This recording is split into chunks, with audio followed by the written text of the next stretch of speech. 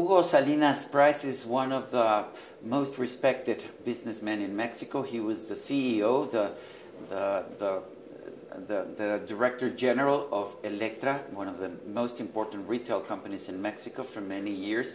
But over the past few decades, he retired from Electra, and he has actually dedicated most of his time to fight for real money.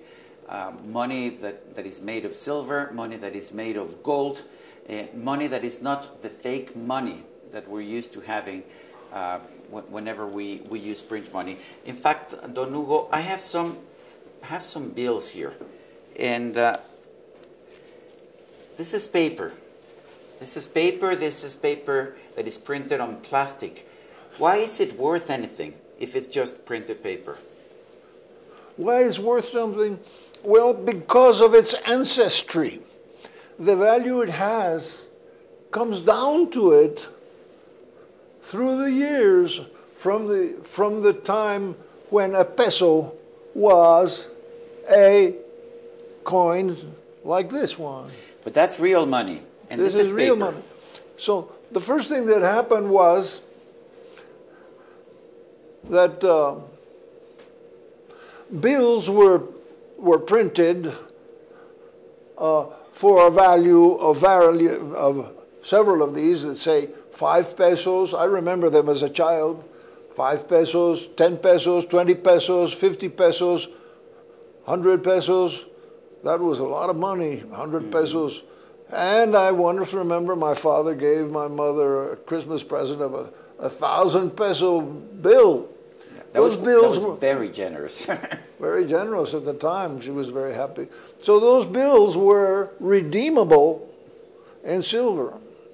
If I wanted, if I had a certain, if I have some printed pesos, I could go to the bank and get your silver. Of course, the banks discouraged that. They didn't like it. But it was possible to do that. And we had these bills.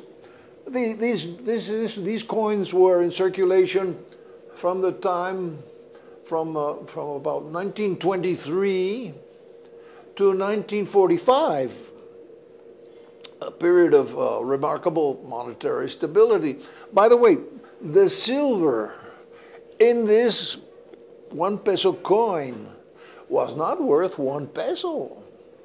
No, the coin was worth 1 peso, but the silver in the coin was not worth 1 peso. The silver in the coin was at the most 50 centavos, a half.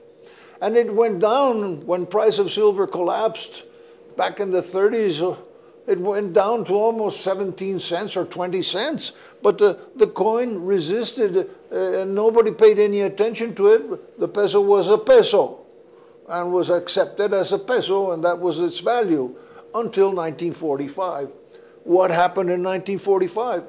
Well, there was a great inflation of the money supply in the United States, and silver became more expensive. And so when silver rose to a value that was the same as the content of silver in this coin, well, then it ceased to be money, and all these coins were hoarded by the banks and sent to the refineries and were melted down because they were worth more as silver ingots, as silver bullion, than they were as coins. So that shows you that for a coin, a silver coin, to circulate against paper money, it has to have a superior value, has to be worth more than what the silver in the coin is worth. In your book, Dinero Falso, you suggest that there might be a way in which we can recover the real money, the silver money, the gold money. How can we do that? Well, I keep on thinking about these damn things, and the obstacle is, of course, the obstinacy of the central bank. The central bank is only half Mexican, maybe less than half. Most 2/3 of it is internationalism. The central bank is part of a worldwide mafia of central banks, and they can't do anything that the great mafia does not approve, because They want to be part of the great mafia and not just an independent central bank. And so they don't want to know anything about silver. I've tried for years to discuss with them. It's fruitless, fruitless. They will not listen to anything that has to do with real money. They are part of the fake money crowd. Okay. So now we have a president that is doing a good job. He hasn't devalued the paper peso. So good for him. So I'm thinking, well, what if I went to him and told him how you can monetize silver very quietly without making a big fuss. All you have to do is call your finance minister? Finance minister, the one that collects the taxes, and tell him, his name is Arturo, and tell him, look, Arturo, I want you to do this, and I want it by Monday morning. You're going to issue a notice that the Treasury, the Mexican Treasury, which you head, will accept in payment of taxes this coin or fractions of this coin at a monetary value of 25% over the value of the silver contained in this.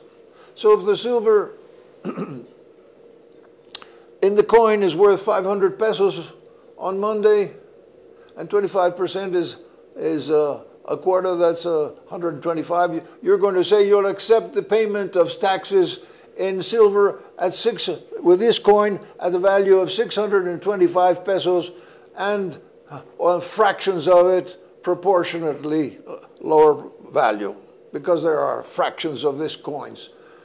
So, and your central bank is going to, your finance minister is going to say, but I'm going to get full of silver. What am I going to do with so much silver? And the reply is, you're not going to get a single ounce of silver, because nobody's going to be so stupid as to pay their taxes in silver.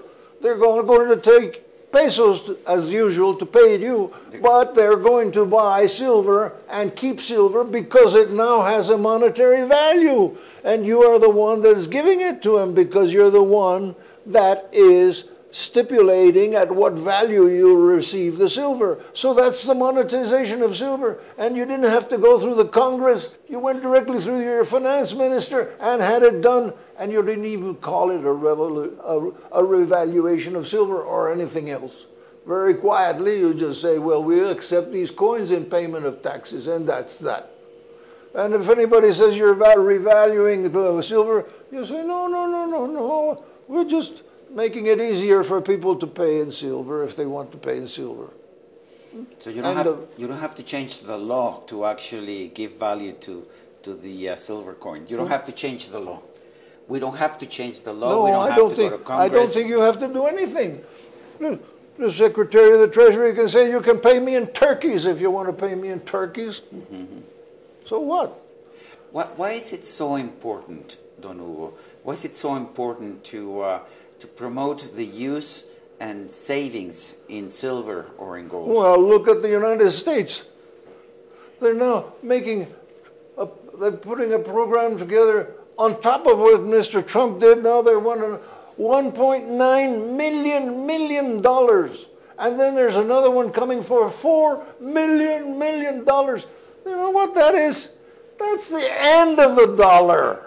Forget it. There's all these sermons and wise guys talking about this is the end of the dollar. The United States is in a revolutionary situation, and they're printing money like crazy because they're trying to stifle or keep down the forces of revolution. The United States, I'm sorry to say, is a failed state. And this are the end times. I don't know what on earth we're going to see, but that's what's coming.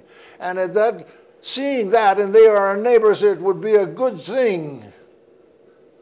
As we say in Spanish, when you see your neighbor's whiskers being shaved, start wetting down your own beard, because we're going to have severe consequences here, and we might as well start saving in silver and gold while we can. What's your recommendation to people? What should they be doing in order to save, in order to prepare for You know tough Americans? times? I know Americans. Well, they have lots of good people, lots of them, who are all saying what I'm saying. I'm with them. Get a hold of gold and silver as soon as you can, and get as much as you can, and save it and put it away, and don't breathe a word about it, because it's going to be dangerous to you if it's known that you have it. So you're in a revolutionary situation. Get your gold and silver and put it away and keep your mouth shut.